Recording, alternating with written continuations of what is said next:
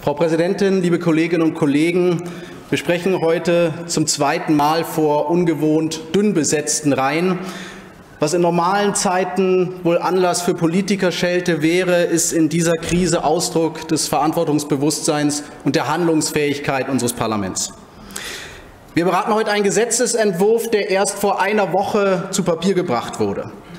Dass ein Gesetzentwurf innerhalb von 6 Tagen 3 Lesungen in Plenum und Ausschüssen durchläuft, dürfte wahrscheinlich in der Geschichte dieses Parlaments noch nicht oft vorgekommen sein. Dass alle Fraktionen gemeinsam dieses parlamentarische Verfahren in Rekordzeit ermöglicht haben, dass der Gesetzentwurf dabei aber nicht einfach nur abgenickt wird, sondern dass er im Laufe des Verfahrens substanziell geändert und verbessert werden konnte. Und dass nicht nur die Oppositionsfraktionen Änderungsvorschläge eingebracht haben, sondern auch die Regierungsfraktionen bereit waren, diese Änderungsvorschläge mitzutragen, macht dieses Gesetzgebungsverfahren zu einer kleinen Sternstunde des Parlamentarismus in Bayern. Bayern steht zusammen und Bayerns Politik zieht an einem Strang. Uns als FDP ist wichtig, dass dieser mit heißer Nadel gestrickte Gesetzesentwurf, der ja doch den Staat zu sehr drastischen Maßnahmen ermächtigt, bis Jahresende befristet wird. Und deswegen freue ich mich sehr, dass unser Vorschlag einer Sunset-Klausel von allen Fraktionen übernommen wurde. Es ist auch wichtig, dass wir gemeinsam als Fraktionen die parlamentarische Kontrolle hier sicherstellen konnten. Der ursprüngliche Entwurf sah ja vor, dass der Ministerpräsident alleine den Gesundheitsnotstand ausrufen darf.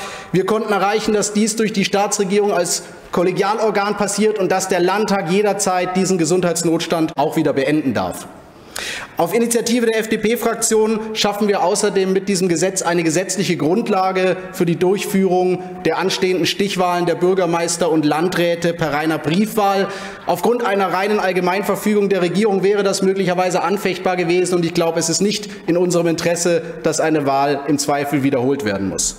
Wir konnten schlussendlich auch den Bedenken des Bayerischen Roten Kreuzes Rechnung tragen, und so kann man die Änderungen zusammenfassen mit den Begriffen Augenmaß, parlamentarische Kontrolle und zeitliche Befristung. Diese Verbesserungen machen diesen Gesetzentwurf noch nicht zu einem perfekten Gesetz. Es bleiben Zweifel, jedenfalls bei meiner Fraktion, an der einen oder anderen Maßnahme. Es bleiben auch die Zweifel der Kompetenz im Rahmen der konkurrierenden Gesetzgebung zwischen Bund und Land. Aber diese Änderungen machen diesen Gesetzentwurf in der aktuellen Lage zu einem zustimmungsfähigen Gesetzentwurf. Herr Ministerpräsident, wir halten Wort. Die Regierung kann sich in dieser Krise auf uns verlassen. Es gab ja in den vergangenen Tagen heftige Kritik an den Ausgangsbeschränkungen und dem angeblichen Vorpreschen Bayerns in dieser Frage. Kritik aus allen politischen Reihen, besonders heftig, wie man lesen konnte, aus Reihen ihrer Schwesterpartei, aber auch kritische Stimmen aus meiner eigenen Partei. Ich erkläre hier an dieser Stelle, ich bin in erster Linie Bayer und nur in zweiter Linie Parteipolitiker. Es ist aus meiner Sicht richtig, dass Bayern hier nicht gezögert hat. Föderalismus bedeutet nicht, dass die Schnellen jedes Mal auf die Langsamsten warten müssen.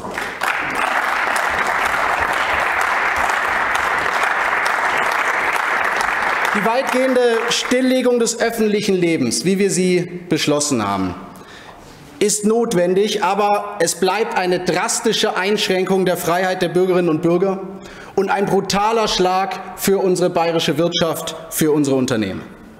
Wer so etwas Drastisches verfügt, der braucht auch eine Exit-Strategie, meine Damen und Herren, denn länger als ein paar Wochen kann unsere Gesellschaft, kann unsere Wirtschaft, kann unser Staat diesen Ausnahmezustand nicht verkraften. Wir verlangsamen durch die Maßnahmen die Ausbreitung und gewinnen dadurch Zeit. Diese Zeit muss aber genutzt werden. Das bedeutet vor allem testen, testen, testen. Wir müssen flächendeckend endlich Schnelltests zur Verfügung stellen.